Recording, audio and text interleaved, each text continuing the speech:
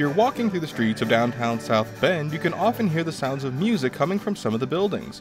People can enjoy the sounds, but those looking to be able to play may find themselves at the Music Village. The Music Village has been in existence now for about 6 years, actually, and we started with one group guitar lesson in May of 2012, I think it was, with 4 students, 2 adults and 2 children. And since that time, we've grown now to over 100 students in all instruments, some children's programs, jam sessions, lots of wonderful things going on here at the Music Village. Josh Airy is more than just the executive director of the Music Village. My background is in performance, actually. I'm a cellist and conductor. And when this particular job opened up, it seemed a wonderful and new and challenging way for me to be involved in South Bend. But I wanted to know why someone who comes from the world of performing would choose to help teach others how to play. I was very fortunate to be offered the position of executive director. And immediately I just loved the opportunity to make connections in the community, to build bridges with other community organizations and individuals through music and dance and education and community programming. Usually children will be given the opportunity to take part in musical activities in school. And with so many music programs being cut due to budget issues, the Music Village serves as a place for them to learn.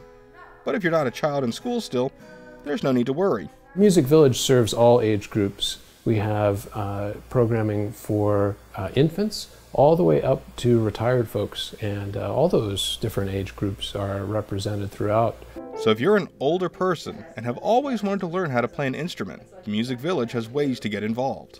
We have programs that attract adults, such as our jam sessions, music theory classes, as well as a lot of our private and group lessons. These jam sessions happen on Monday and Tuesday nights. I had the opportunity to see one of them in action. The players were just having fun playing songs together, and the community is welcome to sit in and enjoy the soothing melodies.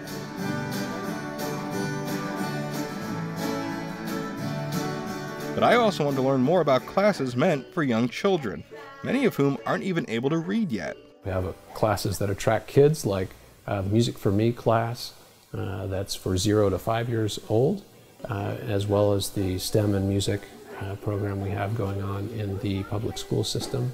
Classes like this one are designed to foster confidence and build curiosity in young children. The young ones in this class are being given an early start on learning how to play some of the more simple instruments and to appreciate the importance of music. They have the chance to play games, sing songs, and of course, make some music of their own. Anyone looking to learn more about these programs and what else can be offered, including all the different types of lessons, that information is readily available. Are welcome to visit us online. Our web address is www.themusicvillage.org. They can always give us a call, 574-245-SONG, and we'd be happy to talk with folks further about ways they can be involved in music and dance. You won't be able to hear music in this building for too much longer. That's because the Music Village is leaving its home here at the JMS building and making its way over here to the Friends of St. Joseph County Public Library building, where they hope to continue their mission of bringing music to people of all ages. It's time for us to expand and time for us to move. We are in a lower level and we're difficult to find. Parking is a little bit of a challenge. We've outgrown this particular space in the JMS building, and so we've been very fortunate to collaborate with the library, to have signed a lease, and to be moving into their building on 333 South Michigan. It has been a community effort to build up the Music Village. That's why they feel a new space will only help to serve the community even more. We're going to be able to nearly triple our square footage. We'll be able to offer a much bigger dance floor. We'll be able to offer soundproof classrooms. We'll be able to offer a wonderful accessibility. People can park very easily around us and come right in the door and enjoy the Music Village. And with this growth, the Music Village is hoping to become a more visual part of the ever-changing face of the downtown South Bend cultural scene. It's been wonderful to be engaged in the downtown energy and revitalization here in South Bend that's been going on here for a good number of years now, and to look into the future and see the Music Village be a real crucial part of the arts and culture here in the downtown corridor.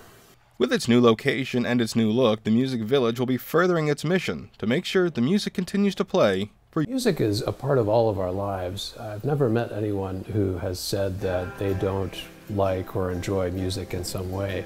And most people want to know more about it or experience more of it or play it or be involved in it in some way. And that's really what the Music Village is about.